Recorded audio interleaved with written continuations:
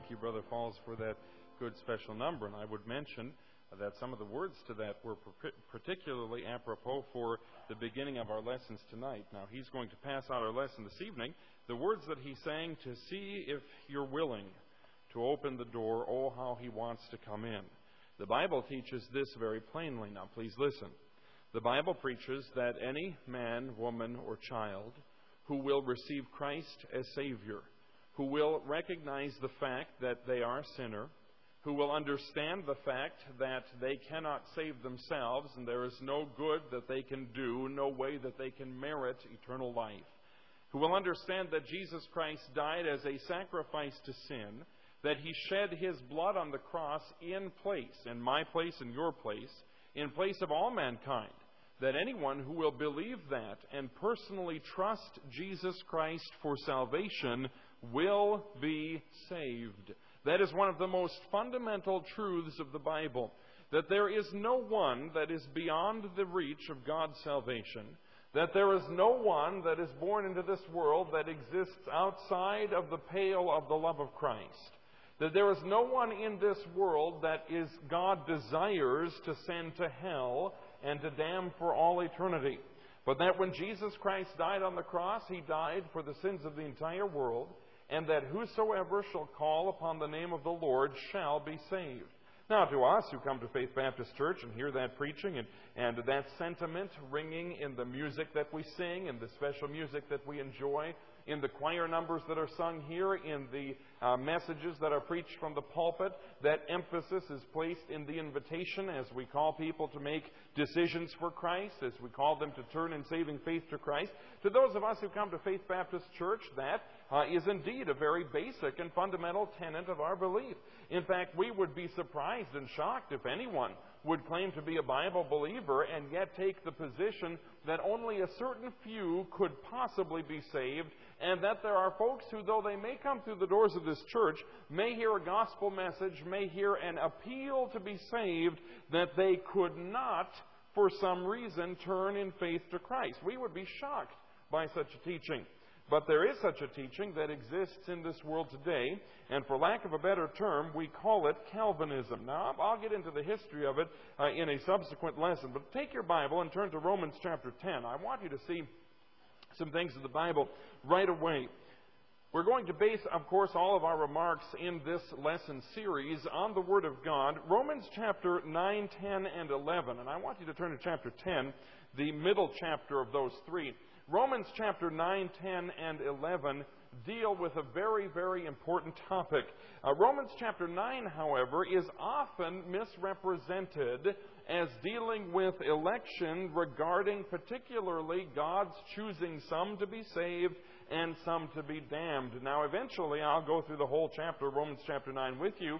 Suffice it to say tonight, though, that Romans chapter 9 is talking specifically about God's choice of Israel as His chosen people. Okay, understand that.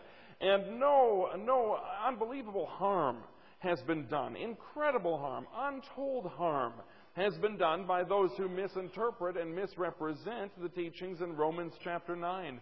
Recently, I heard a Baptist minister make this statement. He said regarding Romans chapter 9 and verse 17, he made this statement concerning the Pharaoh. You'll remember Pharaoh of old in in Egypt hardened his heart against the children of Israel. Following his hardening his own heart, the Bible says that God hardened his heart. Now, you'll note, please, if you'll read in the book of Exodus, that he hardened his heart first, and then God hardened his heart. The initial hardening of heart was done by the Pharaoh, not by God. But if you'll read in Romans chapter 9, verse 17, and we don't have to, you can look at there if you want to glance there for just a moment. Romans 9:17 talks about the Pharaoh and how God used the Pharaoh as an example of how God would judge the enemies of His chosen people, Israel. That has absolutely nothing to do with God selecting who would be saved and who would be damned during the church age. Absolutely nothing. But this particular individual, he interpreted it that way. In his zeal to press this interpretation upon Romans chapter 9, this otherwise sound preacher made this statement. He said, now listen carefully to these words. This is a direct quote. He said, God wanted the Pharaoh to sin. In other words, in not allowing the children of Israel to go. God wanted the Pharaoh to sin. I want those words to sink in. I don't know if they affected that audience the way they would have affected me had I been sitting in that audience live. God doesn't want anyone to sin. That is one of the most basic precepts of the Bible. And to say that God wanted the Pharaoh, or anyone else for that matter, to sin, is to say that somehow God is the author of sin, or that God has preordained that certain individuals will commit certain sins. And I'm getting a little bit ahead of myself. This is what helped to spur on, by the way, the series of lessons that we're covering now. Look at Romans chapter 10, beginning at verse 1. Romans 10 and verse 1. In the midst of this passage that is often misrepresented as some form of an election and a damnation passage, Romans 10 verse 1. And the Bible says, Brethren, my heart's desire and prayer to God for Israel is that they might be saved. Paul desired the nation of Israel to turn to Christ. In chapter number 9, he had dealt with the fact that Israel was God's chosen people, but that Israel had rejected the Messiah. In their rejection of the Messiah, they had rejected Christ. God set them on the shelf. But in chapter 10, verse 1, Paul says, my heart's desire and prayer to God for Israel is that they might be saved. Verse 2, for I bear them record that they have a zeal of God, but not according to knowledge. For they, being ignorant of God's righteousness and going about to establish their own righteousness, have not submitted themselves unto the righteousness of God. What did they do? They rejected righteousness through faith in Jesus Christ. They rejected their Messiah, as God prophesied that they would. God, who knows the end from the beginning, prophesied that they would. They rejected their Messiah and have attempted to establish their own righteousness through the works of the law. Verse number 4. The Bible says, for Christ is the end of the law for righteousness to everyone that believeth. Now I want you to notice that. To everyone that believeth. Everyone. Everyone. Everyone who believes experiences the righteousness of Jesus Christ. There is no limit on those who can believe. The word everyone is an all-inclusive and all-encompassing word. Everyone who believes can experience the righteousness of God through Jesus Christ. That is a teaching of the Scripture. You might want to emphasize the word everyone, but we go on. Verse number 5. For Moses describeth the righteousness which is of the law, that the man which doeth those things shall live by them. All right, there is a sense in which the law was God's moral standard for righteousness. They were to obey the law. But, verse number 6, but the righteousness which is of faith speaketh on this wise. Say not in thine heart, who shall ascend up into heaven? That is, to bring Christ down from above. In other words, faith says, I don't have to bring Christ down from above in order to believe. I can believe without seeing Him. Verse 7, or who shall descend into the deep? That is, to bring Christ up from the dead. I do not have to see Christ present. I believe. This is what faith says. What is the word of faith? Verse number 8. But what is it? The word is nigh thee, even in thy mouth and in thy heart. That is the word of faith which we preach. Now please listen to these verses. They're familiar. That if thou shalt confess with thy mouth the Lord Jesus, and shalt believe in thine heart that God hath raised him from the dead, thou shalt be saved. For with the heart man believeth unto righteousness, and with the mouth confession is made unto salvation. For the Scripture saith, whosoever believeth on him shall not be ashamed. You might want to underline the word whosoever there. Whosoever means anyone. Anyone who believes will not be ashamed. But verse number 12 clarifies it further. For there is no difference between the Jew and the Greek. For the same Lord over all is rich unto all that call upon him. Notice the two words all in verse 12. No difference between Jew and Greek. Now the argument in chapter 9 was this, that God's chosen people, Israel, had hardened their hearts against Christ as their Savior and had rejected Him. Paul says they are not permanently separated from God's program for the ages, As we know that Israel will not be permanently set aside, the Jew is the focal point of God's plan for the ages. But during this time period, since they rejected their Messiah, we're living in the church age, and God is, according to Romans chapter 11, grafting in the wild olive branch into the domesticated branch, the domesticated line representing Israel, the wild branch representing the Gentile. In the church age, God is dealing with a Gentile bride, but Israel is still part of God's program. The Bible tells us in the book of Zechariah that there will come a point in time when a nation shall be saved in a day, when all of Israel will turn in saving faith to Christ. When Jesus comes back at the second coming, the Bible says they will look upon Him whom they have pierced, and they will believe as a nation. So God is not done with Israel, but He is dealing with the church age today, and that is me and you. That is our time period in which we're living. Now, so he says in verse 12, with that background, there is no difference between the Jew and the Greek, for the same Lord over all is rich unto all that call upon Him. Verse 13, if it's not underlined in your Bible, it should be. For whosoever shall call upon the name of the Lord shall be saved. Whosoever shall call upon the name of the Lord shall be saved. You say, preacher, who does whosoever include? According to verse 12, it includes both the Jew and the Greek. The term Greek there is not speaking of an ethnic Greek from that country in Asia Minor per se. It is speaking of Gentiles. Jews and Gentiles. If you are not a Jew tonight, you are a Gentile. Who can call upon Christ then for salvation? Everyone in the entire world. There is no difference between ethnicity. There is no difference between racial background. There is no difference between culture and tradition. There is no difference between whether a person is high-born or low-born. Everyone and anyone who calls upon the name of the Lord shall be saved. Now, please listen carefully. That means when I preach the gospel on a Sunday morning, and I give an invitation, and I urge people to come forward, there is not one person in the audience who could not, by putting their personal faith in Christ, and we have folks come forward and pray, lead them to the Lord at the altar, there's not one person in the audience who could not be saved. The gospel is preached. They have an opportunity to turn in saving faith to Christ. Where you say, preacher, this is so simple, we all see it that way. No. And that's the problem. Outside of the walls of this place, there is a huge group of people who do not see it as we've just outlined it from the Bible. There is a large movement abreast in evangelical circles that is adopting an extreme view on something that is called Calvinism. Calvinism is a dangerous and unscriptural system. Now, we're going to get into exactly what that system is in a moment. The essence of Calvinism, and please listen carefully, the essence of Calvinism is this, that everything was preordained by God. That means, if I can illustrate, I've got hymn books up here, but that would hurt. I've got a box of Kleenex tissue here.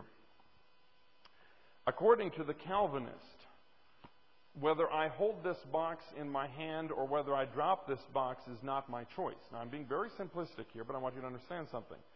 It is already foreordained whether I will hold this hand or whether I will this box or whether I will drop it. It's been foreordained. It is decreed from eternity past, and I have no choice in the matter whether or not I hold this box of Kleenex or drop it. What do you think I'm going to do? What? What do you think I'm going to do?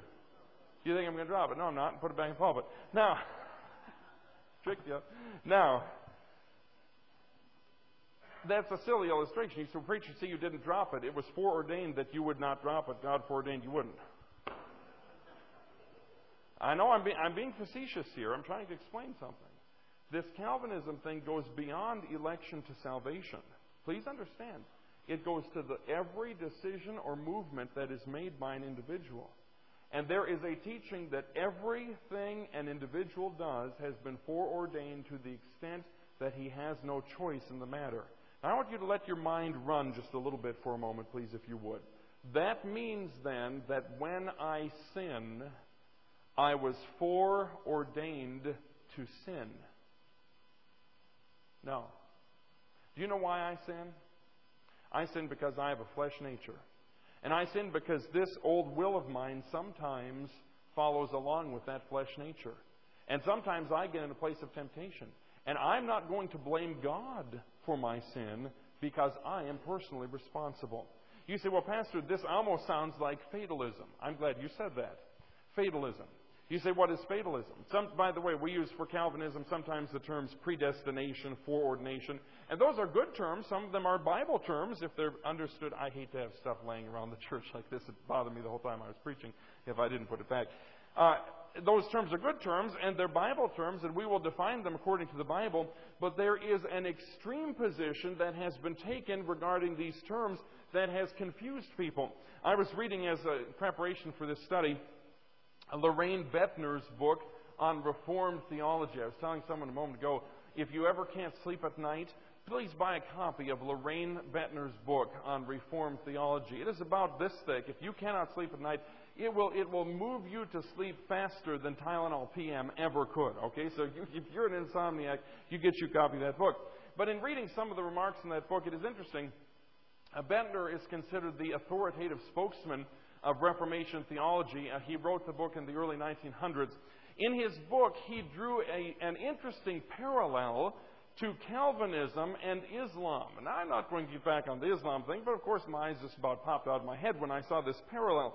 Bettner said in his book that Calvinism is echoed in heathen religions, including, he uses the word Mohammedism, we'd call it Islam today, including Mohammedism or Islam. He said it is echoed in Islam, and literally millions of people believe in the same type of predestination. Now let me ask you a question. Is Islamic fatalism Bible Christianity? No, it is not. Now, do you know why without getting off too far, okay, here we go. In Islam, the teaching is this, that Allah cannot sin because everything Allah does, whether we determine it to be good or bad, is good, regardless of what it is. And that everything that takes place is the will of Allah. So that when those airplanes flew into those buildings, that is not considered a tragedy by anyone who is an Orthodox Islam believer, because it was simply the will of Allah. Now that is what is taught in the Quran. That is what even a mainstream Islam would teach, that is the will of God, because it was predestined to happen, it was foreordained, it was fatalism, and they believe in a Loctite fatalism. Lorraine Bettner, Professor Bettner, who wrote this book on Reformation theology, he is the ultimate authority. He understood the similarity between the Loctite fatalism of Islam and Calvinism. And when you read the definitions, ladies and gentlemen, there is essentially no difference in the ultimate outcome. Calvinism is an extreme.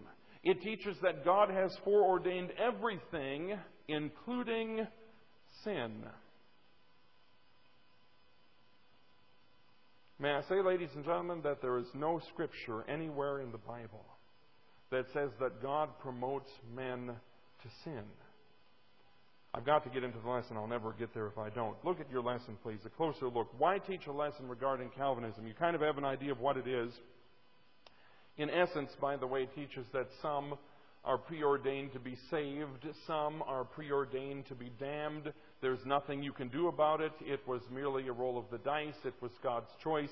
If you were born in this world preordained to be damned, you could not be saved. That is what Calvinism teaches. Why talk about this? Number one, increasingly large segments of the professing church both tenaciously hold and vigorously promote Calvinist doctrine. Put the word promote there.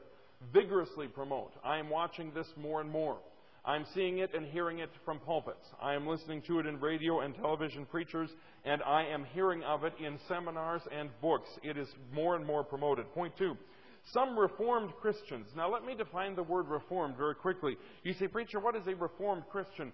A Reformed Christian is somebody who adheres to one of the Reformation denominations, the denominations that sprang from the Reformation. Presbyterianism would be an example of that. Lutheranism would be an example of that. These are denominations that gained their prominence. They were maybe founded by great reformers. We call them Reformed denominations, and they came from the Roman Catholic Church. Typically, you're Protestant. Many of your Protestant denominations are Reformation in their belief. You say, well, preacher, aren't we Protestant? We're Baptists. No. No, we're not Protestant. We're not Protestant. You see, the Protestants came out of the Catholic Church protesting against the church in the 1500s, roughly speaking there. They came out protesting the corruption of the church, the doctrinal aberrations of Catholicism. They left, and they were reformers in that they wanted to reform and come up with a different church that didn't have the same representative corruption as the Catholic Church. You say, well, where were the Baptists? The Baptists went by different names during that time. They were called Anabaptists. They were called Waldensians. They were called Donatists. They were called Moravians in different countries. They were Bible-believing people who held simply to the authority of the Bible apart from the authority of any hierarchical church, and they were separate from both Catholicism and the Reformation churches. Martin Luther himself, the great reformer, made this statement. He said, were it not for the persecuting arm of the Roman Church, the Roman Catholic Church, the Baptists would swarm over the countryside like flies. Luther understood that there were Baptists in his day. We're Baptists. We're not Protestant. We never protested anything. We come from a long doctrinal line that had nothing to do with that. Point 2, look at it. Some Reformed Christians believe that, quote, Calvinism is pure biblical Christianity in its clearest and purest expression. And I've given you the reference there where you could find that quote.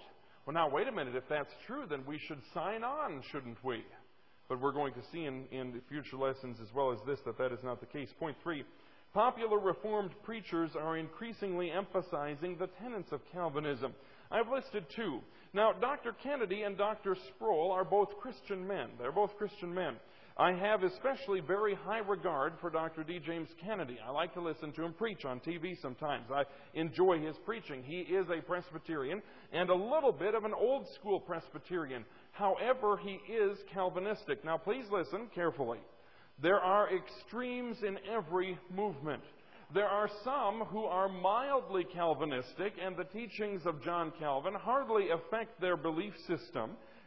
Those people are essentially innocuous when it comes, they're more benign when it comes to the issue of Calvinism. I would probably place Dr. Kennedy as one of those, less extreme on that particular point. There are others, however, who are rabid in regard to Calvinism and take it to its far logical extreme and are very, very dangerous. In Dr. Kennedy's defense, for example, though he is a Calvinist and does have strong beliefs regarding predestination, you'll hardly hear a preacher who is more evangelistic if you've heard him speak. Normally, at the close of his telecast, there is an invitation for people to be saved. He is the man who authored Evangelism Explosion. Thousands of people have been saved through that ministry. But here's what Dr. Kennedy said. He said, I'm a Presbyterian because I believe Presbyterianism is the purest form of Calvinism. I'd just rather be a Baptist, amen? I want to be a Baptist because I believe being a Baptist is as close to being a biblicist as you can get. And by the way, the name Baptist never saved anybody. Don't think there's something sacred about that name. Please understand, your Baptist name tag's either going to fall off when you go to heaven or it's going to burn off when you go to hell. Nobody ever got saved because they were a Baptist. But I'm a Baptist because I believe that being a Baptist is as close as you can be to following the Bible. I like being a Baptist, and besides that, we all know John the Baptist was a Baptist. And so that was a joke, okay? Another Reformed professor, teacher, radio teacher, Dr. R.C. Sproul, again an Orthodox man. He's a famous radio preacher. He's continually, however, pushing Calvinism on the radio across the country. I've had several members of this church ask me about Dr. Sproul's radio broadcasts. I don't hear him regularly, but I've had several ask me about it. Some of the extreme views. And again, we're talking about the extremists on this that are sometimes promoted. Those would be 2 national figures. So I feel like since they're promoting this in their national ministries, and since people are asking questions, and a number of folks in this church have asked questions, I thought we better do a series on it to understand where we stand in regard to this issue. Point number 4, Reformed Calvinistic leaders are increasingly attacking non-Calvinist brethren, even passing resolutions against them. Now, this was interesting. London, England, in the year 2000, there was a group that met called the Alliance of Reformation Christians, and they presented a vision for biblical unity in the modern church. Among the resolutions that they passed was a resolution that read as follows. Please listen. Quote, "We bemoan the influence among evangelicals of a pietistic dispensationalism." Put the brakes on. Pietistic dispensationalism. Welcome to Faith Baptist Church of Avon. That is exactly what we are. You see, pietistic, that means having an experience with God, knowing God through the Word. Dispensationalism, what is the quick definition of that? Here, now listen. Interpreting the Bible literally. Now please, this is the fulcrum. This is the crux of the issue. We believe in a literal interpretation of the Scripture. Those who adopt Reformed theology through the Reformers, who got this through John Calvin, essentially was the chief spokesman, though Luther was equally rabid, who got this from Augustine, who is Augustine, an early church father. We'll deal with him, the father of Roman Catholic theology. All of these men came out of the Catholic Church. These men, having come out of the Catholic Church, carried some tenets of Catholicism with them. There's no question about that. They carried some with them. And part of their interpretation is to take the Bible and to change its meaning, or to spiritualize or allegorize it. Now here's what we do. As Bible-believing Baptists, we read the Bible and we take it literally. Therefore, when I read, for example, and by the way, my Sunday school class is dealing with millennialism right now, when we deal with the kingdom of God on this earth. Where is the kingdom, Pastor Monte? The Bible in the Old Testament promises a kingdom. Jesus in the New Testament spoke of the kingdom. Where is the kingdom? Here's my answer. The kingdom is yet to come. The prophecies regarding the kingdom in the Old Testament have not met with literal fulfillment. The prophecies regarding the kingdom in the New Testament, Jesus, Olivet Discourse, and others, have not met with literal fulfillment. You say, "Preacher, when will the kingdom come?" The kingdom will come following the tribulation period. The rapture of the church, tribulation period, Christ's millennial kingdom. That is the outline of the Scripture. You mean it will be a real kingdom? Oh yes, a real kingdom with a real king, the Lord Jesus, with a real throne, with a real capital, Jerusalem. Where will it be? It will be set upon this earth. And this earth will be a kingdom for how many years? The Bible says 1,000 years. You say, "Preacher, do you believe that literally?" Yes, I do. Now, if I were a Reformed theologian, I'd have to shake my head and say, "No, I don't believe that literally. I believe all of those specific promises about the kingdom in the Old Testament and all that Jesus had to say about the kingdom in the New Testament is really fulfilled in the church." Ugh. This ain't much of a kingdom. I tell you, when's the last time you looked out in the lobby and saw the lion lie down with the lamb?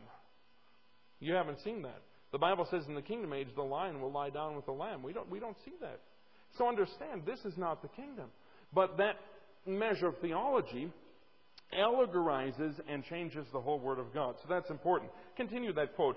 "We bemoan," these folks said, these Reformation theologians said, "we bemoan the influence among evangelicals of a pietistic dispensationalism in which the world is considered irredeemably wicked."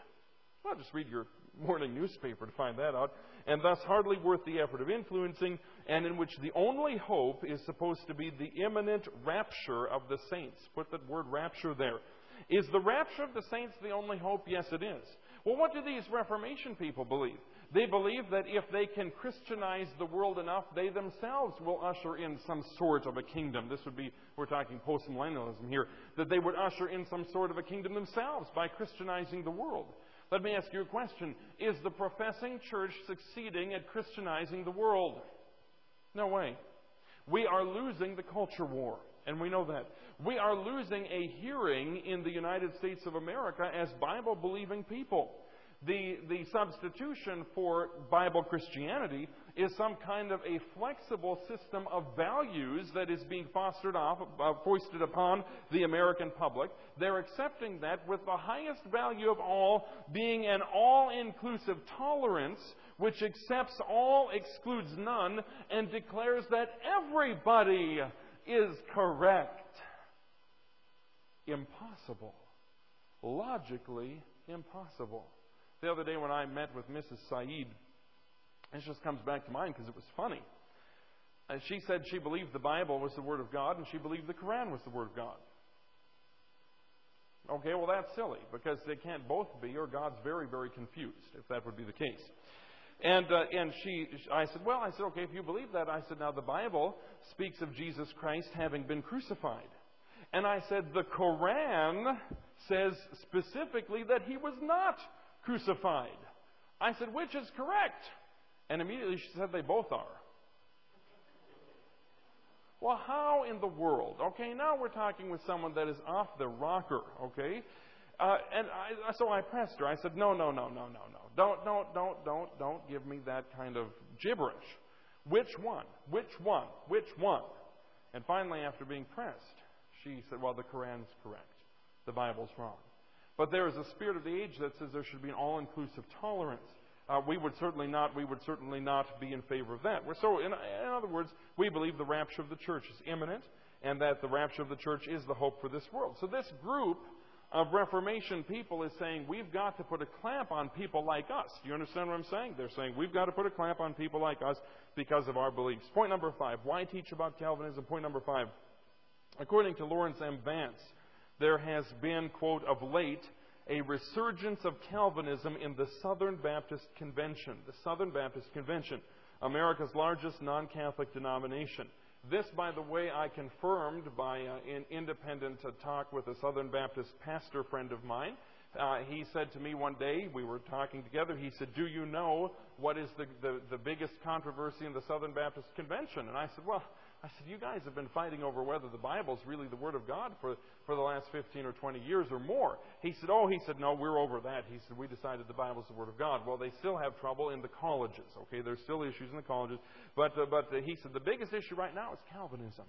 He said, Calvinism is coming in like a flood. So this is another reason, because doubtless you'll know folks that are going to be influenced by this. Point number 6. Among other problems, uncompromising Calvinism, and put this word in the blank, limits Christ's atonement to the elect only. Now I'm talking about 5-point Calvinism, uncompromising Calvinism. Among other problems, uncompromising Calvinism limits Christ's atonement to the elect only. Strong Calvinists view the doctrine of limited atonement as an absolutely necessary feature of Calvin's theology. More mild Calvinists, however, disagree with limited atonement, choosing to be known as 4-point rather than 5-point Calvinists. Charles Haddon Spurgeon would have been an example of these. Okay, he was 4-point, and he was somewhat weak in some of the other points. So again, there are varying degrees of those who claim to be Calvinists. But if a man claims to be a 5-point Calvinist, then one of his key beliefs is this, that when Jesus died on the cross, He did not die for the sins of the whole world, but He died for the elect only, those who would be chosen to salvation. Now, folks, there is not any hint of that in the Scripture. No hint. Jesus, when He was walking and John the Baptist saw Him, John the Baptist pointed at Jesus and said, "Behold the Lamb of God that taketh away the sin of the world." And why would you limit the blood atonement of Christ? Was His blood, which is divine, was that blood not sufficient to take away the sins of the whole world? Was there some weakness in the divine blood of the Son of God when He shed it in perfect sacrifice for our sins? No, absolutely not. To believe in a limited atonement, which is applicable to only a small and select and elect group of people, then, is to limit Christ's working in this world. Preacher, why is that significant? Let me ask you a question. What does that do for your evangelism? What does that do for your mission program? If you cannot walk up to anyone on the street and tell them that Christ died for their sins, you've limited your ability to be a witness. A few days ago, almost a week ago, I had an opportunity to give the gospel to a lady at the hospital who is dying. She's still alive at a Methodist hospital, but she's fading fast. The doctors say there is no hope. When I went in to speak to her, she had been very confused that morning, but she had kind of a lucid hour or so, and I got to speak. It didn't take a whole hour, but the lady's name is Patty, and I went to Patty's bedside, and we spoke together just as I would speak to anyone in this room. And I said, "Patty," I said, "I want to tell you the best news in the whole world. The Bible teaches that you're a sinner. That's bad news. Because of your sin, you can't go to heaven. You don't just get free entrance to heaven, but because of your sin, you're going to die eventually. Whether it be from this sickness or something down the line, you're going to die. But the good news is this, that Jesus Christ died to pay the price for my sin and for your sin. That all you need to do, according to Romans chapter 10, which we read just a few moments ago, that all you need to do is turn in saving faith to Christ. Patty, that means you need to trust Him. You need to personally put your faith and trust in Christ, believing that He died for you and receive Him as your personal Savior. When Jesus died, Patty, He died for your sins and He died for mine. Now wait just a minute. If I were a Calvinist, I could not have said that. Because how do I know that she's one of the elect? How could I say that, Patty, I'm certain Christ died for you? I would only be able to say, well, Patty, now listen, if you're one of the elect, if you're one of those specially chosen, you might make it into heaven. What kind of assurance would that be? How could I witness to anyone? Of course, I didn't use those words because the Bible doesn't teach that. I said, Patty, Jesus Christ died on the cross for your sins. And she said, preacher, could I be saved right now? And I was able to say yes. And nobody told me she was one of the elect. She wasn't wearing a button that said, hi, I'm one of the elect. She wasn't wearing that at all. I was able to tell her Jesus Christ died for her. She bowed her head and she received Christ. I don't know, but that she's in heaven right now. I checked on her yesterday. I haven't heard as of today. I don't know, but that she's in heaven right now. But I know this, whosoever shall call upon the name of the Lord shall be saved. I know this, Jesus said, him that cometh unto me I'll in no wise cast out. I know this, that there's not one person born into this world that cannot turn to Jesus Christ for salvation and be born again. And it's simply an act of personal faith. Next page, point 7. Calvinism discourages soul winning, gospel witness, and missions, because the elect will be saved regardless of human effort. Put the word human effort there, preaching or witnessing, to save them. The elect will be saved regardless, they say. It is unnecessary because they are preordained to be saved. If someone's preordained to do something, then why should I make an effort toward their doing it? They will do it anyway. Point 8. Calvinism requires the introduction of a host of secondary doctrines completely foreign to the Scriptures and based upon human logic to justify its teaching. I'm giving you one example. Do you know that the Calvinist believes that one is regenerated before he can be born again? Some of them use the term born again. Some of them say you're born again before you can be saved. Preacher, what in the world does that mean? Now, I'm not exaggerating this point. Any true Calvinist would admit that what I'm saying is correct. They believe this, that there are certain people that are chosen to be saved. These people do not know that they are chosen by God to be saved, but they just have been from eternity past. They're chosen to be saved, and all of a sudden, they're walking down the street just as a lost sinner, ignorant maybe of everything, having never heard gospel preaching perhaps. They're walking down a street, and all of a sudden God notices and says, hey, there's one of the elect, I better zap him. So he zaps him, and the guy's born again or regenerated. But he doesn't know it. Now, this is Calvinist doctrine, folk. It's Calvinist doctrine. Well, you say, preacher, what happens to him? Well, he's just walking along, but he doesn't know something happened to him, but something did. Well, what happened? Now, the first time he hears the gospel, he'll be saved because he's been regenerated first, or born again first. Folks, listen. Your being born again is an act of your personal faith in Jesus Christ. For God so loved the world. By the way, the world, notice the world there, not just the elect. For God so loved the world that He gave His only begotten Son, that whosoever believeth in Him, not just the elect, that whosoever believeth in Him should not perish but have everlasting life. What do I have to do? I have to believe. And God doesn't zap you apart from belief. Now, when you're lost and you hear the preaching of the Word of God, the Holy Spirit deals with your heart. He speaks to your heart. You get under conviction. We understand the ministry of the Spirit of God. But nobody is born again before they're saved. And yet that doctrine becomes absolutely necessary in this morass called Calvinism. And we'll get into more of that eventually. Point number 9, why talk about it? Some Calvinists have gone so far as to equate Calvinism with the saving gospel of Christ. Quote, Calvinism is the gospel, and to teach Calvinism is in fact to preach the gospel, said Arthur C. Custance in his book, the Sovereignty of Grace Presbyterian and Reformed Publishing Company. Whoa-ho-ho! Then because I'm not a Calvinist, am I not preaching the gospel? The gospel, ladies and gentlemen, is the death, burial, and resurrection of Jesus Christ. The gospel is not God chose some to be saved and some to be damned. By the way, the gospel means good news. Good news. Do you know it's good news to all who would be saved? It's good news to the whole world. When the angels came to announce the birth of Jesus, behold, we bring you good tidings of great joy, which shall be to all people, not just the elect. If the gospel is that God in eternity past chose some to be saved, and God in eternity past chose some to be damned, that's not good news for the damned folks. It certainly is not. It's not the gospel to them. It is meaningless to them. The gospel is the power of God unto salvation to whom, preacher? To everyone that believeth. Now, is there a condition on the gospel? Yes, belief. Is there any such a thing as universal salvation? Everybody in the world will be saved? No. The Bible doesn't teach that.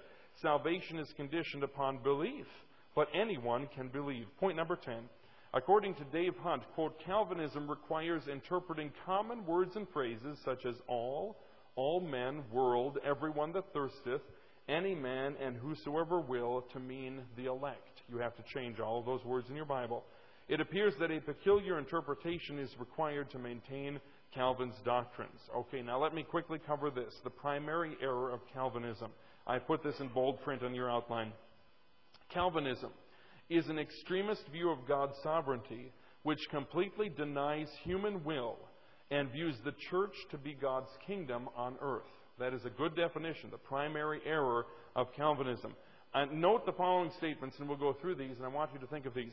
These statements were all made by John Calvin himself, written, many of them, when he was just 26 or 27 years of age, in a series of books that have come to be known as the Institutes of the Christian Religion by John Calvin. Incidentally, they were written while he was still on the payroll of the Pope, but we don't have to discuss all of that. That's for next lesson. Note the following statements made by Calvin himself. Quote, God arranges all things. He has decreed that they are so to happen. All, put the word in the blank, all, A-L-L. All events take place by His sovereign appointment. All events. I put in parentheses, would this include sin? Does God will man to sin? Calvin says yes. Yes. This is extreme. Will Durant, who with his wife Ariel is the author of the History of Civilization, the authoritative volumes on world history that I have in my office. In studying this, Will Durant calls this Calvin's terrible decree. Will Durant, by the way, had no Protestant axe to grind. He was an agnostic Catholic. But he called it Calvin's terrible decree, that God has ordained everything to happen, including sin. Here's another quote from Calvin. Scripture clearly proves, Calvin said, that God by His eternal and immutable counsel determined once for all whom it was His pleasure one day to admit to salvation, and those whom, on the other hand, it was His pleasure. Put the word pleasure there. It was His pleasure to doom to destruction. His pleasure to doom to destruction. Does this contradict the clear statement of Scripture, quote, the Lord is not willing that any should perish, but that all should come to repentance? God's not willing that any should perish. God has no pleasure in the death of the wicked. We'll get to that verse in just a moment. Do you see this, folks? Understand something here. This is twisted. This makes God out to be a God who would create beings, then foreordain their actions, and then punish them based upon actions He had foreordained. The Bible doesn't describe God that way at all. In my opinion, extremist, and I want to use the word extremist Calvinism will actually impugn the nature of God. It will blaspheme the nature of God. Because it says that God Himself is unjust fundamentally. We would recoil, our sense of justice would recoil at the concept of being punished for something that we were forced to do without any human will. And as we've demonstrated a moment ago, we all understand that we do have human will. These are amazing teachings. By the way, many people who claim to be Calvinists have never read the Institutes of the Christian Religion. It's very lengthy. So many people claim things that they've never read. Just understand that. People love to, I'm this and I'm that. And then you ask them, well, have you ever read the book? No, I never have, but someone told me that's what I am, and so that's what I am. So understand, a lot of people don't even know that this would be part of it. Look at the next quote down. Calvin said this, "Those therefore whom God passes by he reprobates, and that for no other cause but because he is pleased." Put the word pleased. "Because God is pleased to exclude them from the inheritance which he predestines to his children." No reason why. God's just pleased to do it, Calvin said. Happy to do it. Pleased. It pleased him. Are sinners really excluded from heaven and damned in hell merely because such pleases God? What about where the Bible says, quote, "As I live, saith the Lord, I have no pleasure in the death of the wicked," Ezekiel 33, verse 11. God takes no pleasure in damning anyone to hell. If a man or woman, boy or girl go to hell, they do so choosing to do so because they will not put their faith in Jesus Christ.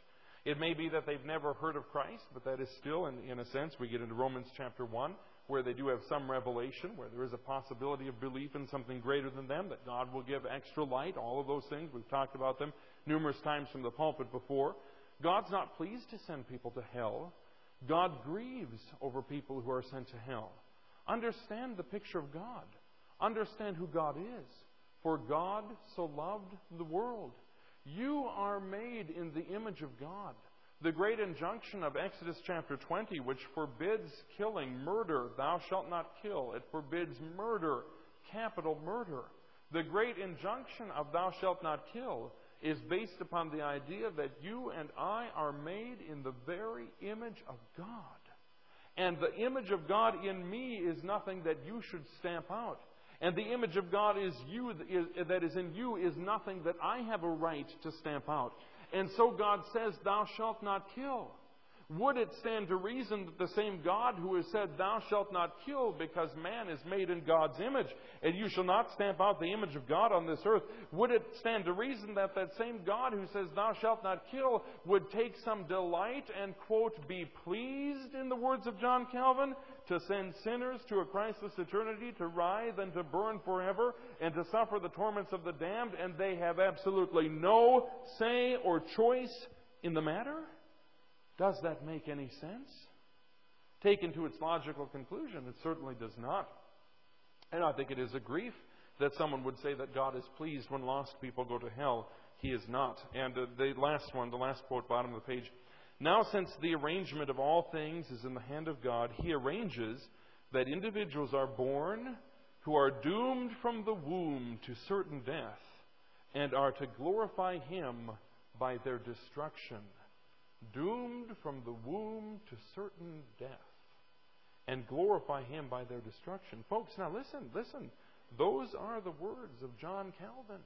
Those are not the words of the Bible. God is not willing that any should perish, but that all should come to repentance. Those are the thoughts of John Calvin. The Bible says, "I have no pleasure in the death of the wicked." Doomed from the womb. That means from the time that infant child is born. If he does not have some mark of election upon his brow, he can grow up perhaps in a Christian home. He can grow up perhaps having heard gospel messages. He can grow up perhaps having listened to a gospel appeal. He can grow up perhaps having made a profession of faith. But if he does not have this mark of election, he will be doomed and damned for all eternity, and there